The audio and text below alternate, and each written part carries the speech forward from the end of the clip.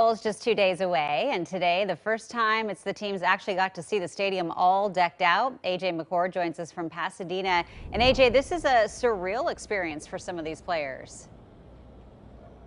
It certainly is. The granddaddy of them all is always going to be awe-inspiring for both college football players and college football fans. But for these teams, today was the first time they actually made it out to Pasadena during this Rose Bowl week. And it hits a little different in this moment when you pull up in the team bus and your team's logo is plastered all around the iconic Rose Bowl stadium. It hits even a little bit closer to home for players who are from the Southern California area. Players like Travis and Troy Dye, who grew up not far from the stadium that you're looking at right now. Senior linebacker Troy says he and his little brother Travis, the Ducks running back, used to come here to watch their brother play for UCLA all the time. Pulling up today, Travis could only find one word for his emotion.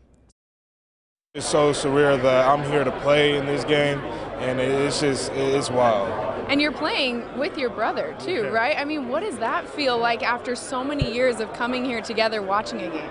Man, it's something that we dreamed of doing when we were younger, and now we're here and we're doing it. It's just so surreal. You know, it's hard to just take all of it in at once. It certainly is hard for these guys to take in, and there's actually going to be 3 sets of brothers running out of the tunnel on New Year's Day for the Ducks. Of course, you got Travis and Troy, you've got the quarterback Justin Herbert and his little brother Patrick, and then you also have Austin and Andrew Failu, who are playing defensive tackle. They're also from Southern California, and I did an interview with them talking about this moment and what it means to share it with each other. You can find that interview on my Instagram as well as KOIN.com. But for now, live from Pasadena, I'm AJ McCord. I'll send it back to you.